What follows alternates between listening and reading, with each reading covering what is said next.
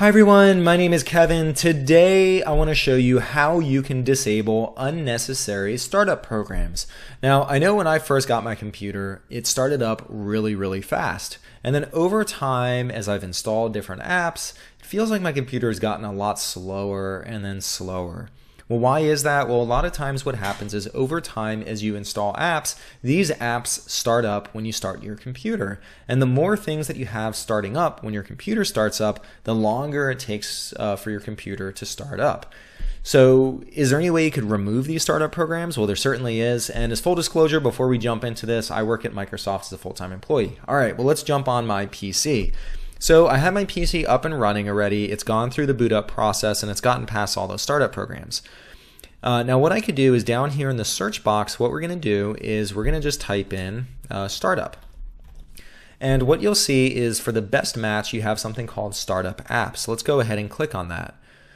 What'll happen then is it loads this view within settings that shows me all the different apps that start when I start my computer. And you'll see that, here I installed Microsoft Teams or the Send to OneNote tool. So I have all these different things. And so here by default, a lot of these are turned on. And then you can see the impact of it. So, you can see if it's a medium impact, low impact, high impact. When you boot your machine, if it's a high impact, that means that it's taking quite a bit of resources and it takes a little bit longer to load them. If it's a low impact, there's probably not really that much impact on the startup process. So what you could do then is you could simply go through this list and take a look at the different names and see if it's something that you're aware of or something that you think you should need. In some of these cases, I had Microsoft Teams start every time I started the computer, but this is my home machine, so I don't need this showing up, so I turned that off. The Send to OneNote tool, I didn't really use that often, so I turned that off. And so on and so forth. But just make sure that when you're going through this list that these apps are things that you don't want coming on when you start your machine.